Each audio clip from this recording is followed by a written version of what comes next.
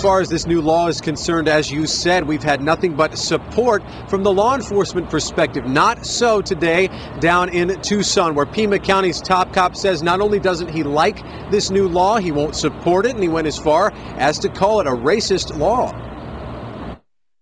Pima County Sheriff Clarence Dupnik pulled no punches in Tucson today, speaking out against Senate Bill 1070. I think the law, as I have said, is unwise, it's stupid, and it's racist. Strong words from southern Arizona, but his Maricopa County counterpart, along with 8 other sheriffs in our state, support the bill. I hate to say it's politics, but when you look at it, it's all the Democrats, including the sheriff down there that supports the Democrat Attorney General. Almost 80% of Arizonans live along the I-10 corridor of sorts in Maricopa, Pima, and Pinal counties. So we asked each jurisdiction's top cop for their take on the new law.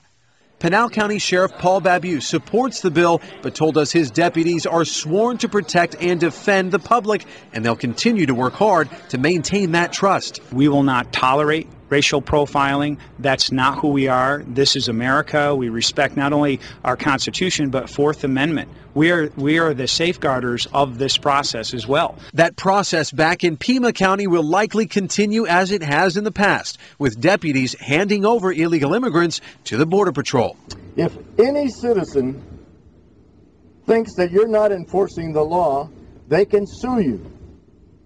And we already are in a position to get sued, and I know they have sued sheriffs in other parts of the state for profiling. So we're damned if we do, and we're damned if we don't.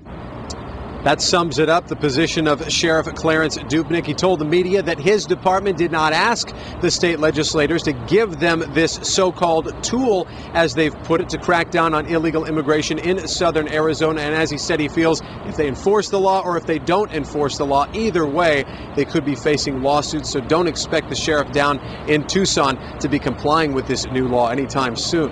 Reporting from downtown Phoenix, I'm Dan Spindle, Fox 10 News.